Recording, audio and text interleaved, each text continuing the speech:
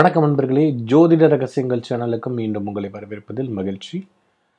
அன்பர்களே, இன்னைக்கு பதிவில் நம்ம என்ன பார்க்க போறோம்னா, திக்கு திசை தெரியாமல் தவிப்போருக்கு, அதாவது பல சோதனைகள் வந்து பல கஷ்டங்களின் கடந்து முடிவில் அடுத்தது என்னதான் என்று எந்த வழியும் பிறக்காமல் ஒரு சந்தர்ப்பம் பலரின் வாழ்வில் இருந்து வரும் ஒன்று. அப்படிப்பட்ட சூழ்நிலையில இப்போ நம்ம சொல்ல போகிற பரிகாரத்தை தொடர்ந்து 45 நாட்கள் செஞ்சு வந்தீங்கன்னா அடுத்த கட்டத்திற்கு செல்லும் பிரகாசமான நல்ல வழி பிறக்கும். இதை ஆரம்பிக்கிறதுக்கு ஒரு நல்ல நேரம்லாம் பார்க்க வேண்டாங்க. நீங்கள் எப்போ வேணாலும் ஆரம்பிக்கலாம். வேணா வாழ்க்கையில் பல கஷ்டங்கள் பல இன்னல்களை சந்தித்து கடைசியில் ரொம்ப வாழ்க்கையை வெறுத்து போய் இருக்காங்க இல்லையா? என்னடா இப்படி ஆயிருக்கு, இது எடுத்தாலும் தடங்கள் தோல்வி இப்படின்னு முடிகிறவங்களுக்கு இந்த பரிகாரம் அப்படி ஒரு மருந்துங்க. இந்த பரிகாரம் ஒரு புதிய பூட்டு நீங்களோ அல்லது கடைக்காரரோ திறந்து பார்க்க கூடாது. யாருமே அந்த புதிய பூட்டை திறந்து பார்த்திருக்க கூடாது. ஒரு புதிய பூட்டை வாங்கி வீட்டின் முருகன் படத்தின் முன் வைத்து உங்கள் சூழ்நிலையை விளக்கி நன்கு மனமுருக வேண்டும். பின்பு பூட்டை கையில் எடுத்து 108 முறை சாவி கொண்டு திறந்து மூடவும். ஒவ்வொரு முறை பூட்டு திறக்கும் பொழுதும் முந்து முந்து முருகுவேல் முந்து என்ற மந்திரத்தை கூறும். இப்படி 108 முறை நீங்கள் கூறி முடிந்ததும் முருகரின் படத்தின் அருகில் திறந்த நிலையிலேயே அதை விட்டுவிடுங்கள். இப்படி 45 நாட்கள் நீங்கள் தொடர்ந்து செய்து வர வேண்டும். தினமும் 108 முறை அந்த பூட்டை திறந்து திறந்து மூட வேண்டும். பூட்டை நிரந்தரமாக திறந்த நிலையிலேயே படத்தின் முன் விட்டு வைக்கலாம்.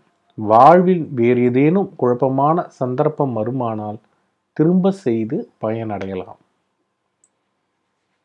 பல்வேறு சூட்சமங்களை உள்ளடக்கிய ஒரு பரிகார முறைதான் இது. மறுபடியும் உங்களுக்காக ஒரு தடவை சொல்கிறேன் நண்பர்களே, ஒரு புதிய பூட்டை வாங்கிங்க.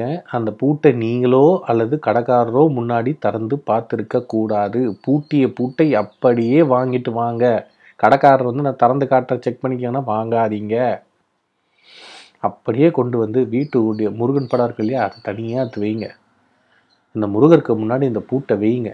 ஐயா, உங்களுக்கு என்ன பிரச்சனையோ அது முருகன் முன்னாடி கொட்டுங்க. என்னென்னலாம் பிரச்சனை இருக்குன்னு நல்லா உங்கள் மனசு முகந்து வேண்டுங்க. அதை உங்களுக்கு என்ன தேவைன்றதை வேண்டுங்க. அதெல்லாம் வேண்டி முடிச்சிட்டதுக்கப்புறம் முன்பு பூட்டை கையில் எடுத்து 108 முறை சாவி கொண்டு திறந்து மூடவும். ஒவ்வொரு முறை பூட்டு திறக்கும் பொழுதும் என்ன சொல்லணும்? முந்து முந்து முருகவேல் முந்து அப்படின்றத நாம் சொல்லணும். 45 நாட்கள் 108 முறை தினமும் நீங்கள் சொல்லி வர உங்களுடைய பிரச்சனைகள் அனைத்தும் பறந்து உங்கள் வெற்றிக்கான வழி வந்து உங்களுக்கு திறந்து நிற்குங்க. இது எத்தனையோ பேர் செஞ்சு பலனடைஞ்சதுக்கு அப்புறம் நமக்காக இந்த பரிகாரத்தை சொல்லியிருக்காங்க. தாராளமா இது செய்யுங்க. மனப்பூர்வமா நம்பி செய்யுங்க. உங்களுக்கு நிச்சயம் வெற்றி தரும். அடுத்தது காரிய வெற்றிக்கு, ஓகேங்களா, முக்கியமான காரியங்களுக்கு செல்லும் சமயம்லாம் அந்த காரியம் வெற்றி அடையணும்னு வச்சுக்கோங்களேன். சிறு வெள்ளை துணி அல்லது பேப்பரில் 5 கிராம்பு 5 பூண்டு முடிஞ்சு பாக்கெட்டில் வச்சுட்டு எடுத்துட்டு செல்லுங்க. காரியம் பலிதமாயிடும். உங்களுக்கு தேவை 5 கிராம்பு 5 பூண்டு பல்லுங்க, போதுங்க, உங்களுடைய காரியம் சக்சஸ்ங்க. இது எல்லாத்துக்கும் பின்னாடியும் ஒரு பயங்கரமான சக்தியான சூட்சம விஷயங்கள் நிறைய அடங்கியிருக்கு நண்பர்களே. சிலது எல்லாமே வந்து ஒரு பூண்டு வந்து ஒவ்வொரு ஆதிக்கத்தோட சேர்ந்ததுங்க. இதை பற்றி டீட்டெயில்டாக நம்ம உங்களுக்கு இதெல்லாம் எப்படி வேலை செய்யுதுன்றத வந்து ஒரு தனி வீடியோவை நான் உங்களுக்கு போடுறேன். அதில் வந்து நீங்கள் உங்களோட சந்தேகத்தை கேளுங்க. காரிய வெற்றிக்கு தடையாக இருக்கிற எல்லா விஷயத்துக்குமே வந்து இந்த பரிகார முறை எங்கேயாச்சும் வெளிக்கிளம்பும் போது 5 கிராம்பு 5 பூண்டு எடுத்து ஒரு வெள்ளை பேப்பரில் மடித்து மொட்டு போட்டு போய்கிட்டே இருங்க. சக்ஸஸ். வெள்ளை பேப்பரில் போடணும் நண்பர்களே, மெயினாக நோட் பண்ணிக்கோங்க. ஏன்னா சில பேர் நியூஸ் பேப்பரில் மடித்து போட்டு போவாங்க. அது மாதிரிலாம் பண்ணாதீங்க, பண்ணவே கூடாது. இந்த நியூஸ் பேப்பர்னு சொன்ன உடனே ஞாபகம் வருது நண்பர்களே. ஒரு சின்ன ஒரு குறிப்பு சொல்லிக்கிறேன், நோட் பண்ணிக்கோங்க. இது நிறைய பேருக்கு தெரிஞ்சிருக்கலாம், இல்லை தெரியாதவங்களுக்கு, இது ஃபர்ஸ்ட் டைமாக கேட்குறவங்களுக்கு தாராளமாக இந்த விஷயத்த ஃபாலோ பண்ணுங்க. இப்போ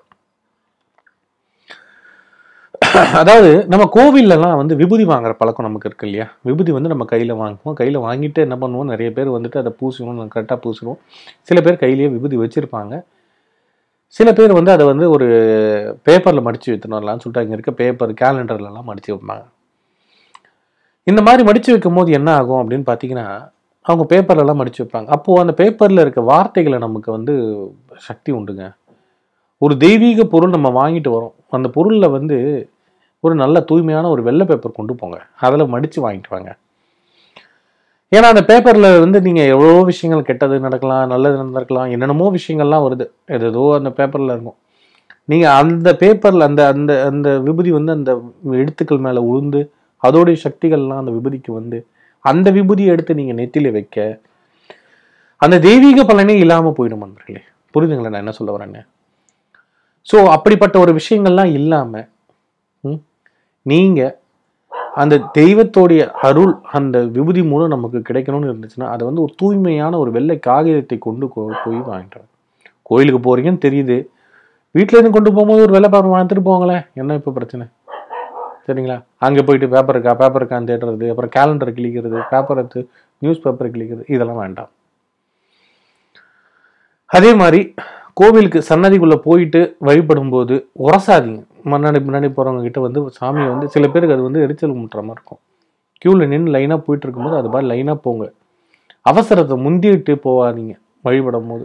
அது வந்து உங்களுக்கும் பிரச்சனை, உங்களுக்கு முன்னாடி இருக்கவங்களும் பிரச்சனை, பின்னாடி இருக்கவங்களுக்கும் அது பிரச்சனை. ஸோ கோவிலில் வந்து ஏன்னா நம்ம கோவிலுக்கு போகும்போது நிறைய பேரை பார்க்குறோம், இந்த மாதிரி சில விஷயங்கள்லாம் சொல்லணும்னு தோணுது. அதனால தான் இந்த நண்பர்களே சொல்கிறேன்.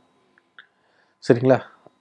இது போன்ற நிறைய குறிப்புகள் அடுத்தடுத்து நம்ம காத்துக்கிட்டு இருக்கு. மறக்காமல் நம்ம சேனலில் சப்ஸ்கிரைப் பண்ணுங்கள். இந்த வீடியோ உங்களுக்கு பிடிச்சிருந்தா லைக் பண்ணுங்கள், ஃப்ரெண்ட்ஸ் அண்ட் ரிலேட்டிவ்ஸ்க்கு ஷேர் பண்ணுங்கள். நன்றி.